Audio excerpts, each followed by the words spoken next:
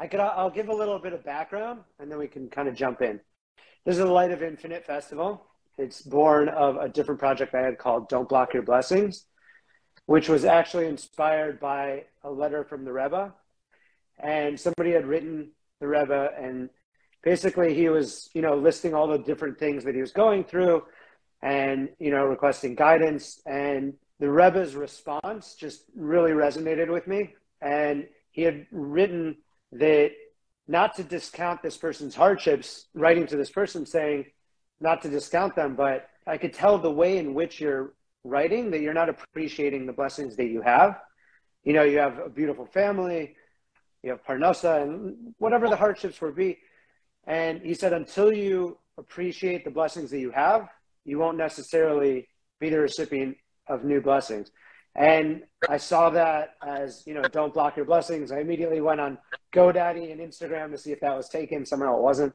So I started this project called Don't Block Your Blessings, inviting all sorts of different people, from musicians, actors, and just people around the world to share sort of their, I was calling it cheat codes to happiness, like how they navigate the ups and downs of life, and how to maybe not block your blessings and what tools they might have acquired to bring in blessings. And it's been incredible. And some people, would write like, this has been so impactful, and like, just having to make this video, just me thinking of these different things and appreciating different things in my life.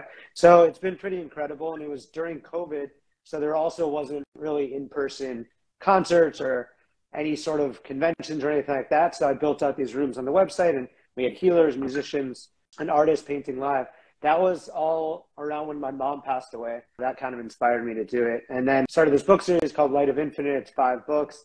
Today's the 3rd book came out, The Sound of Illumination, for Vayikra. And yeah, so this is part of the festival, but also part of this series that I do Elevate every day. And I know you're very much in the space, inspiring a lot of people with your wisdom and a lot of things touching on a lot of these concepts in mental health and in spirituality. And so kind of wanted to hear from you, what comes to mind, keeping in mind the theme. It's interesting that you're telling me that I didn't know the backstory, that a lot of this came from the lockdown, when people were forced onto their computers all day and they were searching for connection.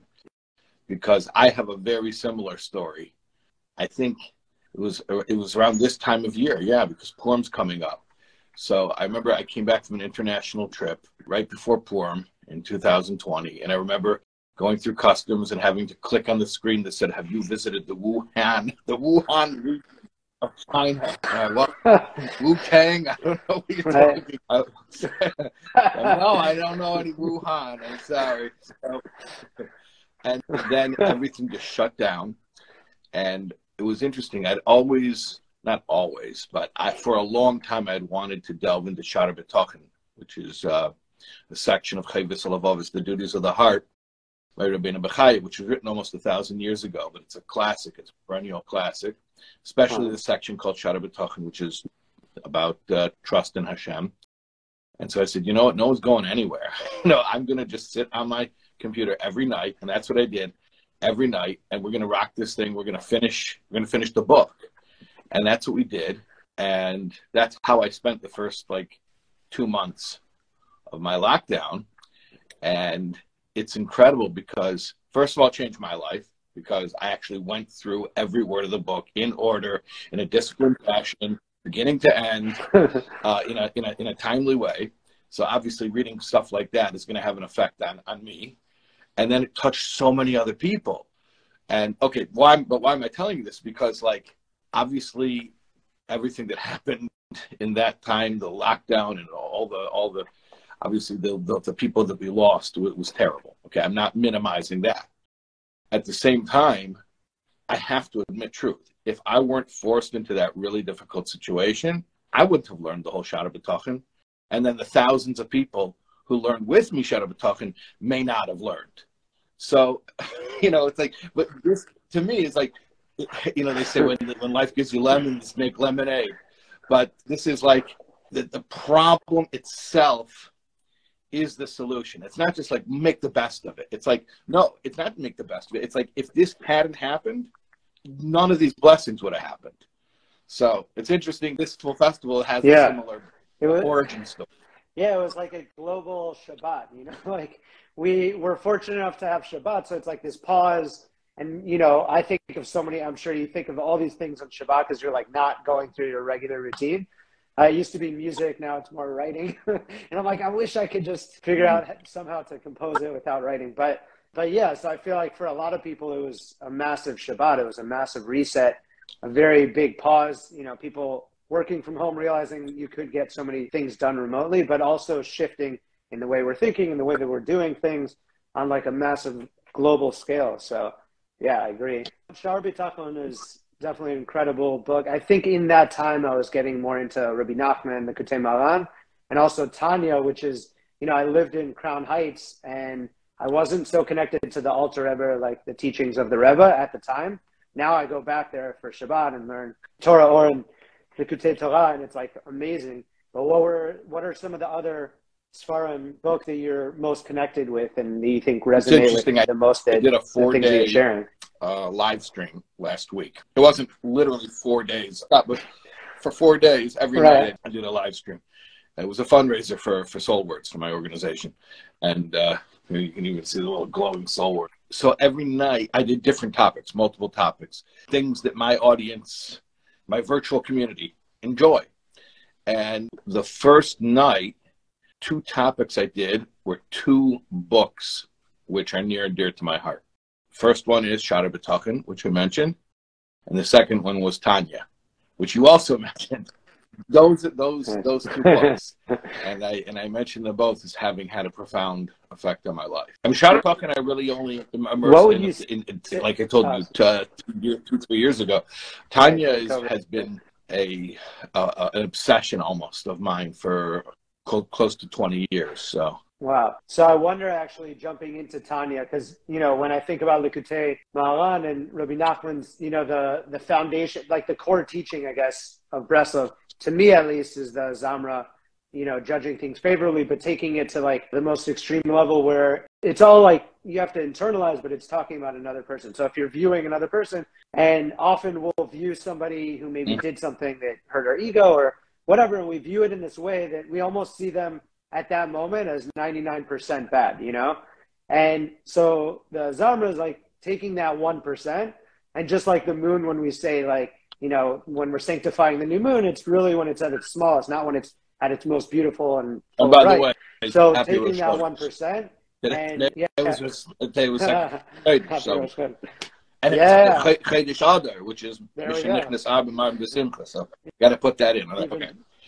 So then when you have the little sliver of the moon, no, very on top. Exactly. So there we go. So seeing that sliver, seeing that 1% in that other person, of course, we're also talking about within ourselves, seeing that and judging that favorably and kind of showering love on that. Then you're able to like switch it from like the 1% good and 99% bad to like slowly seeing 99% good and 1% bad. It's just like that perspective shift, And I think that's at the core of the Breslov teaching. Throughout all the different Torahs, you could bring it in. That's how I view it. And I'm curious, Tanya, it resonates with me also so much. And also just seeing a lot of the parallels in the teachings. I'd love to hear, what do you think, for somebody who maybe hasn't learned, or even if they are, but like, what's one of the major teachings that you feel like is one of the core epic? Tanya is the most demanding and most gentle book at the exact same time. That's the core. It's demanding in that it will call upon you to achieve spiritual levels that you hadn't even dreamt of. And in that sense, it's incredibly demanding. And at the same time, it's so realistic and validating about all of our defects and our twists of character. And it's just this really wild paradox where you have idealism and practicality totally fused together. So it's uplifting, but it's also like comforting at the same time. You know what? Actually, when you started off and you said that you were motivated by a letter from the Lubavitcher Rebbe that you saw, where about don't block your blessings. That's how you translated the Rebbe's letter into your own words. But the Rebbe was basically saying to somebody, you know, you're complaining about the blessings you don't have, but like, why don't you start by counting the blessings you do have, and that'll bring in more blessings. So I almost wanted to stop you because you said something that was so great, but I don't want to break your flow. We could listen to it back and hear exactly what you said, but it was something like the Rebbe like says to the person, hey, you got to count your blessings, but without, I don't remember what word you used, but it's something like without invalidating. Oh, yeah. Right? I mean, do you remember the words you used? Not to discount. Not to Okay. discount. So that's such an art to be able to simultaneously demand from somebody and say, hey, man, you can do better, but without invalidating or discounting or being dismissive. Because it's easy to do one or the other.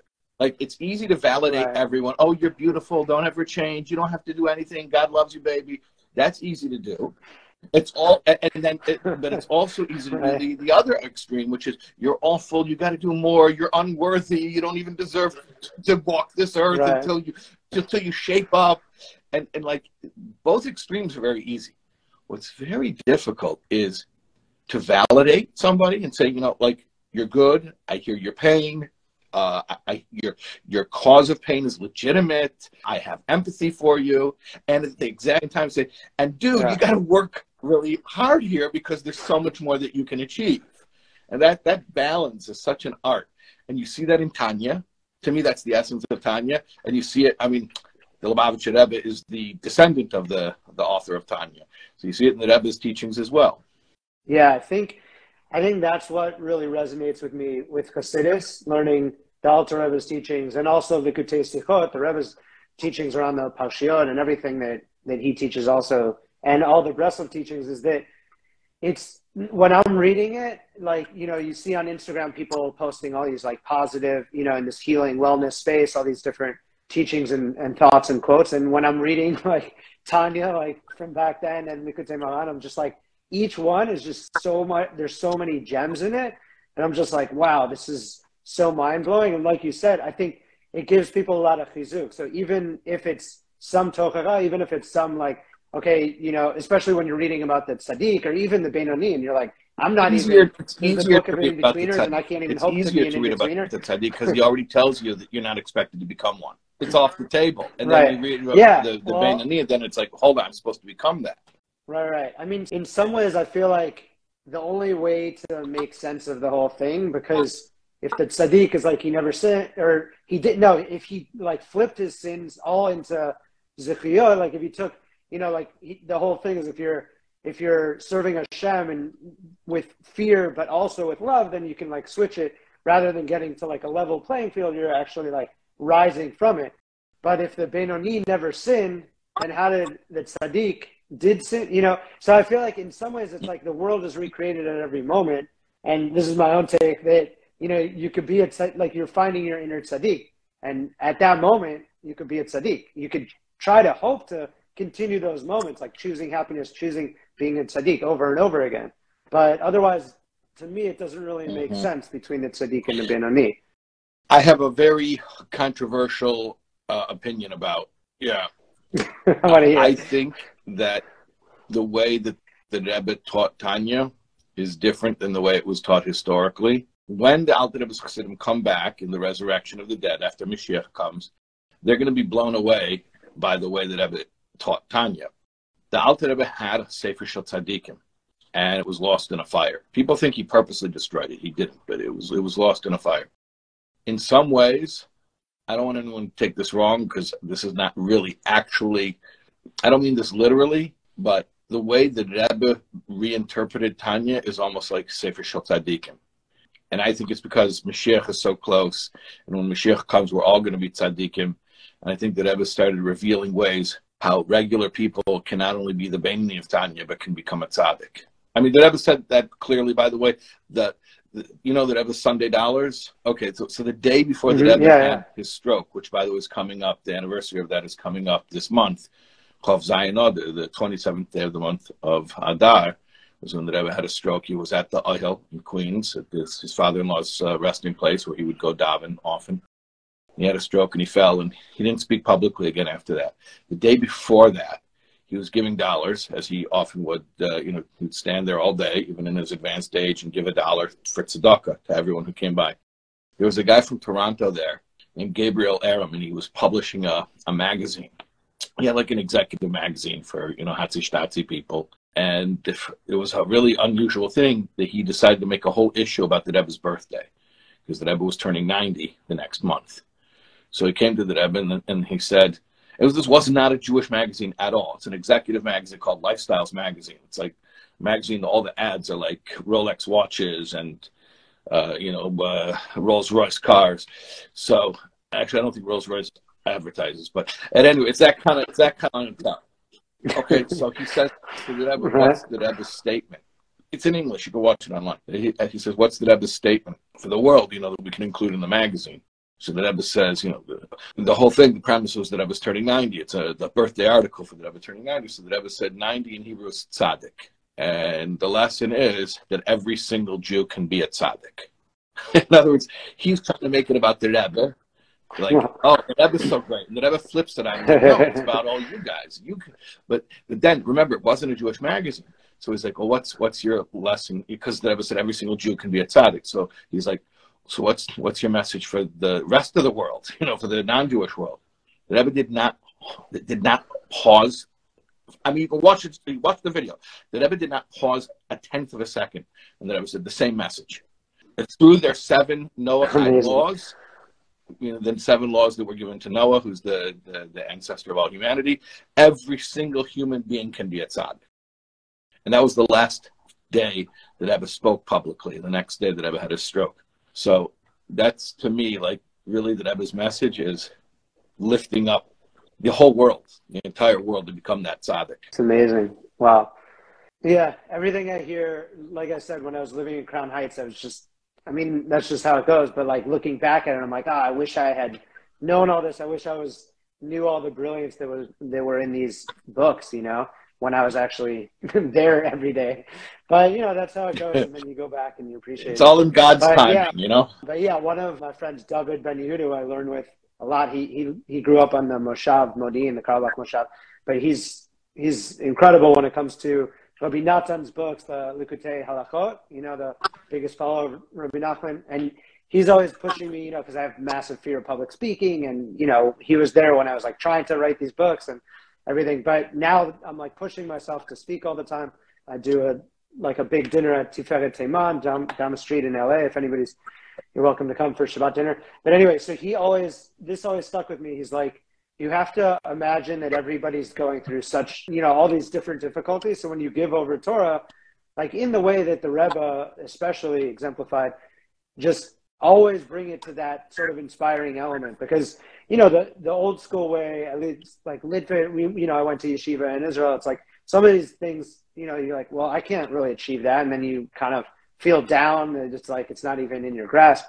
But now I think it's just so important to focus on all the things that you can and reshifting these focuses. And just, I think the Rebbe was like, getting somebody to put on tefillin and getting women to light candles and all the just different things that can be such a massive, massive shift. And it's crazy because we were waiting for something to happen on a financial level just 2 weeks ago. And my friend has been waiting like for years. And finally this thing goes through and he calls me and he's like, I never lit candles in my life, like even when I was very, very religious. And I decided this Friday before Shabbat to like light candles. And I was telling him, I was like, you don't understand. It's the same thing with how Hashem views, and it's in this parsha coming up, where it's like, if your heart compels you to give, the offering, and it's not even about what you give, it's the heart that you give it with. And in the same way, it's like, it's not about doing if you're not doing anything and you do one little thing, the same way that I think that the Rebbe would view it and how Hashem's viewing it is like, that's bigger than everything. You know what I'm saying? Because that's one shift towards where you're trying to go. The perspective of infinity. From the perspective of infinity, the present moment and the present action have absolute value. Because from a perspective of infinity, everything is of equal value or of no value. If it doesn't have absolute value, then it has no value. because there's no such thing as relative value within infinity, because you can't have a fraction or a piece of infinity. So from that perspective, like, how valuable is doing the next mitzvah? What do you mean, how valuable is it? It's absolute value. It is everything at that moment. Yeah, I think that, you know, the Zohar's interpretation of Bereshit bara is like, out of beginnings, the world was created, you know? So it's like, when you look at it, that the world is being recreated at every moment, then you can really see, if you think that you're going in the wrong direction, then you don't have, you know, this one perspective is like, no, I'm already like screwed. This is the path that I'm going on, and it's dark and it's bad and everything's bad. But if you think that, okay, if the world's being recreated at every moment, then I can choose my reality at this exact moment and start to shift towards this other thing. And even if I fall one time, okay, but that next moment is a new moment to start again, you know? And it's like, I think that's one of the things that help people the most, you know, because you have to have that hope and you have to have that realization that there's always that, you know, chance to continuously choose the good, because there's always going to be the falls and you can't get back in that. Awareness of all we have is the present moment is so useful in so many ways. So you mentioned one way in which it's useful, that when we feel like we're on the wrong path, well, hold on a second. You're not on any path. I mean, the you that was messing up a second ago is not the you that is existing this second. Start fresh. Right. But there's so many uses to being aware of the absolute newness of every second. And one of the applications that I've been thinking a lot about myself and speaking a lot to others about, unfortunately, today a lot of people say that anxiety is a major part of their lives. And anxiety is pretty much just about not being able to be present, because I'm creating a personal mythology, you know, like a myth is a story, is a narrative that a culture comes up to explain something that's happening. It's not that it's not happening. The phenomenon is happening, right? But the story isn't necessarily the real explanation. So it could be that my body is experiencing distress for any number of reasons. It could be I'm not eating and exercising right. It could be old trauma that I'm carrying. It could be for a lot of reasons. But then what the killer is the mythology. I create a narrative to explain it. And that is so self-defeating. And that voice that comes to us with that same story just creates so much wasted time, because instead of being in the moment and with you here and now, I'm up inside my head listening to that crazy myth. So one of the things that I do for myself and I try to share with others is to talk about how all we have is the present. That thing that you're catastrophizing about right now, it's not happening now. So it's not real. Like, just be here. Just be present. Just right now, what is happening? Like, and if it becomes too difficult, then break it down really, really small. Like, what kind of chair are you sitting in? You know, like literally make it manageable enough to contextualize yourself in the immediate present context. And then anxiety disappears. Now, I'm not claiming that the physiological symptoms disappear, because sometimes they're going to be there for various reasons. But at least our brains aren't creating these crazy narratives that are then amplifying those physiological symptoms. Anyways, it's the brain that makes everything so difficult. Yeah, 100%. That brain, yeah. I mean, so this is my third book that came out today. This is the proof copy, but it's called The Sound of Illumination. They say don't judge a book by its cover, but it looks like a good book. Yeah, this is the second one, and this is the first one. So you can, it's funny, I think Mayor K posted, he wrote, yeah, they say don't judge a book by its cover, but he's like, I'm going to judge this one because it looks pretty cool. So, yeah, he wrote that. He's like, but I'm going to judge this one by its cover because I love it. So it's funny that you said that. But yeah, it's called The Sound of Illumination, and I was just like looking in the intro, and there's one line, you know, like I wrote it already 2 years ago, but I had one line that said, ego is the death of wisdom. And it's sort of referencing two things. One is teaching from Rabbi Nachman, but on this verse in Dvarim, it is like in the Midbar, in the desert, you'll find the Matana, like you'll find this present. And it's because the desert represents shtikah, represents silence, silencing all these things that you're talking about that are in your head. And in other ways, it's also just, you know, if we think we know everything in any situation and somebody's talking, let's say you can learn from them, or somebody else is telling you their experience, but even within our own experiences, if we can nullify the ego, then we can get that wisdom from that situation. But also just that shtika, like the chokhmah, the wisdom that comes from that, is because we have to like quiet all these things that are always in our head, because most of them are either worried, like thinking about something in the past that isn't serving us, that like we talked about, or these things that aren't going to happen anyway. And it's always these distractions from being present, you know? Yeah, I love that teaching, the sort of thinking out as like, because it's like matana as a present, but it like comes from being present and the silence of trying to get to that level a pun, of right? being present. You're purposely making a pun. Now, I am a dad. I have 2 kids, so it happens. The presence, right? The gift of this moment, the present is the present. Yeah. You know what else helps you get present? It's very simple, especially for overthinkers. Get into your body and do a mitzvah. Just do a mitzvah. Do a physical action that is good. And don't worry about how you feel about it.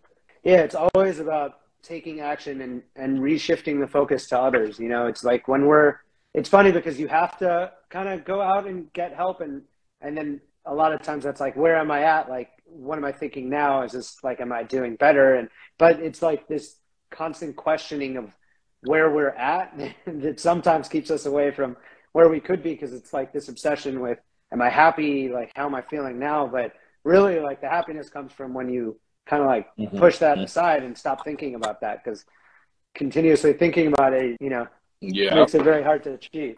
There's a famous story in the Gemara about Rabbi Yochanan Zakkai, the Tana, the great sage. He was from the era of the Second Temple. He was the leader of the Jewish people during the destruction. And he was like the Moses in his generation. So it says that when he was passing away, he said, I don't know which direction, which path they're taking me on, whether to heaven or to Gehenna. So it's a perplexing story, because he was such a great, righteous leader. I mean, why would he have any doubt that he had lived a righteous life? And there are many different explanations. But the Rebbe gives one particular explanation, which it's profound, and it's delightful. It's really delightful. The Rebbe says, Rabbi Yochanan Zakkai was a busy guy, and he was getting stuff done. You think he stopped and analyzed? No, he never analyzed. He was just doing. And therefore, at the end of his mission on earth, when he finally had a moment to reflect, he was like, I never considered before, did I live a righteous life or not? Because he was just so busy doing it. He wasn't thinking about whether or not it was righteous. He was just doing the next right thing. Yeah, it's amazing. Yeah, it makes me think of like mitzvah lefanecha. It's always in front of you. It's always ahead of you. So you have to always stay in that thing. And I know the Lubavitch Rebbe always, you know, when somebody would say, okay, I did this, like you sent me here to do this and I did it and it was incredible. It was always like, okay, but what's next? Like, that's amazing. Let's, you know, be happy about that. And he'll let them enjoy that moment, but never sit in that. It's like, okay, cool. That's what I was saying. 𝙀𝙀𝙀𝙀𝙀 we shoot for? Which is an expression actually that describes the ascent of the souls of the righteous in heaven, that they go from strength to strength. But I don't think a lot of people realize, even people who are familiar with the Rebbe's teachings, what that means when the Rebbe would always tell people after they succeeded with something, go from strength to strength. A lot of people take it to mean like, oh, what you did, that doesn't count. Go do something. Come on, come back and impress me. Do something bigger. That's not what it means at all. Go from one strength to another strength. In other words, it's simultaneously validating the fact that what you just did right now is considered a strength. It's strong. And at the same time saying we want more, but precisely not because you failed. To the contrary, precisely because you succeeded. The success is creating momentum to breed further success. So it's not a rejection of the past accomplishment. To the contrary, the greatest affirmation of the past accomplishment is to propel you to the next accomplishment. Yeah, like doubling down. Yeah, I mean, it makes me also think of the verse, and I'd love to hear your take. The Shiviti Hashem lenegdi tamid, I think, is like, you know, one of the most powerful verses. Thinking about like setting Hashem in front of me at all times, like in that same way, like always going. But also Reb Natan, like lenegdi, leneged, you could think about something you know, as something you feel is coming against you, let's say in life, thinking about the shiviti, the equilibrium, to be able to realize that it's all for the best, and always having that sort of forward momentum, realizing like, okay, later on, I think there was maybe it was the Rebbe Maharash, somebody came to him who was going through a difficult time. He had an inn, this was, you know, a long time ago, and he didn't know what to do because he was going to lose, you know, he's like, I don't know, I can't keep this thing going. And the Rebbe Maharash said basically like, just prepare as if you're going to have hundreds of people for Shabbat, you know, and just get ready for Shabbat. Just get the inn ready for a bunch of guests, get the food ready for a bunch of guests. And of course, this is the ultimate test of faith, because if it doesn't work, it's for sure 100% he's out, you know? So of course, listening to the Rebbe, he's like, okay, I'm going to put my full faith in this. I'm going to listen. He knows best. So he gets everything ready. And right before Shabbat, this group, you know, they're asking around. They don't know where to go. And he's like, well, actually, I can house all of you guys. I have a meal. It's like perfect. And he ends up making, you know, a good amount of money off of it, not only just surviving. And he asks the Rebbe, like, how did you know this? He just answered, you know, when you're on a higher level, you could see further, you know? And it's like just thinking about that when you're setting Hashem in front of you and just having that emunah and getting on that higher level, to realize that any of the falls are for the elevation and they're all part of it. It's just another movement. When I think of my kid, who's like now an amazing skateboarder, I love, like, I saw that he understood that, okay, this trick, he was in YouTube University, so he's looking up the next kickflip or whatever, and he would tell me, okay, this is going to be 3 months for me to get this trick. I'm going to fall, you know, and he knew he was going to fall for 3 months. He's going to miss it. In 3 months' time, he's going to get it. And I think as kids and with sports, like, we realize that and we're okay with it. And we know that's part of the thing. It's this gradual, you know, process of falling. It's this gradual growth, but it's through the falling. And I think when we get older, we view it as failing instead of growth, you know, the falling. And I think that's like, seeing that with my kid, I was like, wow, what a powerful lesson. I just did a fundraiser last week, like I mentioned to you before, the 4 days of live streaming, and I didn't reach my goal. And a lot of people were like, it was a very public thing. I mean, it wasn't like a quiet thing. It was very publicized, and I didn't reach my goal. And people were like, oh, I'm so sorry. I said, no, I'm thrilled. And I actually put out a video that after I put it out, people said that was like, it encouraged them. They felt better from it. I said, last year I raised a certain amount of money for my organization, and I felt like the goal wasn't high enough, and that basically I had this lingering feeling afterwards that I could have done more. So this year, I more than doubled the goal. I mean, just to make it easier so you don't have to imagine. Last year, we raised $200,000. So this year, I made the goal $500,000, which is more than double. I didn't hit $500,000. I hit $400,000. But what I told people is, not hitting my goal was fine because it was so high that you see what happened. I doubled what I brought in last year. So that's amazing. Yeah, if I had reached so high, I would not have. Yeah, I would not have ever gotten to that goal. And I saw from, you know, each year, I worked it up incrementally each year with the fundraising. You know, I started off as a complete one-man operation. So it was just like, I didn't even fundraise. I just paid for everything myself. And then slowly I got some common sense and realized I can't be a one-man show. And as we expanded, we started hiring more staff, which costs money. People expect to be paid, right? And then every time I would raise more money, I would be able to get more help. Then I would be able to accomplish more, to be able to raise more money and get more help. And it just became this virtuous circle. So there's so many lessons for me in that. And by the way, I recommend to everybody, money is a big teacher. Put yourself in a situation where you're forced to come through with a financial goal, because it is a motivator, and it's a real motivator. It's not something you can push off, and it's not something subjective. It's very quantifiable. You know, for a lot of spiritual people, we get afraid of money, or we think it's a distraction from our spiritual growth. It's not. It's a really good way of forcing you to grow. So I recommend to everyone, whether it's a fundraiser or some other goal that you have, or it could even be a goal about tzedakah, that you want to give a certain sized gift. You want to make. I have a friend who had a goal that he was going to give away $1 million before he turned 30, and he did it, you know, and now he's given us millions of dollars. So, and end goals are good. That's amazing. It makes me think of the teaching where it's like the only thing that you have is like the charity that you give, you know, because everything else comes and goes.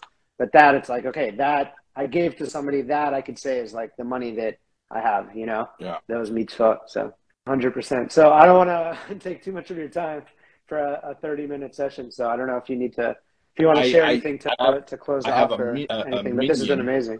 Midnight Mitzvah that I go to pretty religiously, which, yeah, I'm going to leave to momentarily. So it's a good stop because it's the latest minion. Yeah. But as far as like a parting shot, parting words, I can say anything I want. Yeah, go ahead. Okay, this is not really anything we've discussed so far, but I'm going to say this. I'm going to say it short and sweet, and it may not make sense because I'm not going to explain much. We live in a day and age when there is more access to more information than ever before and more confusion than ever before. There's so much information, misinformation, disinformation, propaganda, absolute garbage, and then there's really good stuff. And what I want to encourage every single person to do who has access to social media, and if you're watching me right now, guess what? You have access to social media. I want to encourage you to be part of the solution. And don't just be passive and consume information. And don't even just be more discerning about only consuming healthy and wholesome stuff, which is good. You should do that. But become active and put out healthy and wholesome stuff, because we have to overwhelm the ratio of garbage with lots of holy and wholesome and healthy and uplifting messages. And don't think, well, it's not such high production value. Oh, I don't really have such a profound thought. Oh, it's a repost. It doesn't matter. If there's something that's motivating you and that you feel good about, just doesn't have to even look good. You just pipe it up, put it out there, and touch somebody with it. That's, to me, like the call of the hour right now. We have an army all over the world of people who have the most powerful weapon ever devised. These little devices, we could cause a revolution in the entire world. So if just everyone who has access to technology will just put out really positive, spiritual, uplifting messages, we'll conquer the world in a good way. 100%. Global consciousness shifting it towards the positive. Totally attainable. 100%. All right. Well, thank you so much for your time. It's been amazing. It's been fun for me, and I think a lot of other people enjoy it because I keep getting these messages I see on top saying that they loved it. So thank you so much.